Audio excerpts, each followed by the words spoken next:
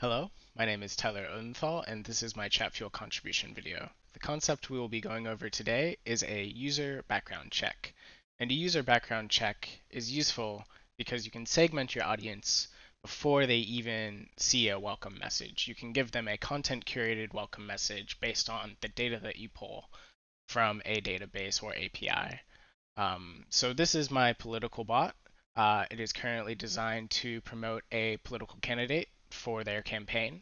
And I'm just going to type test. And this will simulate the bot going out and gathering data and coming back with a curated welcome message based on who joined the bot.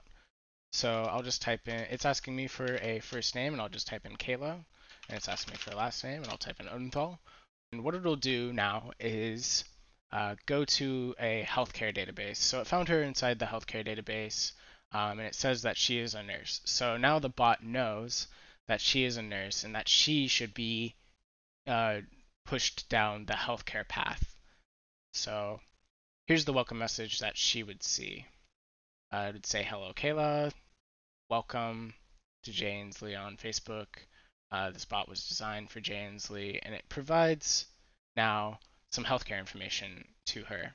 Um, so here's relevant healthcare links that she could visit, and this would be the healthcare welcome message that she sees.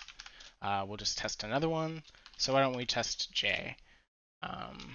So Jay Inslee to simulate a different database.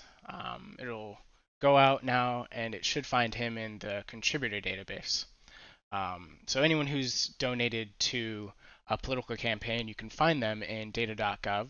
It's an open source government ran database that you can pull from. So I found Jay Inslee inside data.gov. So what you'll see now is, since his total contributions is above $100, he'll now see the join movement welcome message. So this is instructed to promote people donating to his campaign. So you'll see join our movement. We've made incredible progress, and then some donation buttons, and you can just click those, and it should open up to like a wallet, and it does. So we'll test one more, and we'll test Mark Krayler. And this will find him in the occupational apprentice database. So you can see that I'm pulling from many different databases at once, and I'm going to be using that data to route users to relevant information, even before they enter into the bot and see the welcome message. They will be provided with content that is relevant to them. So, hello, Mark. It'll talk about the apprenticeship system, and it'll, of course, have some links.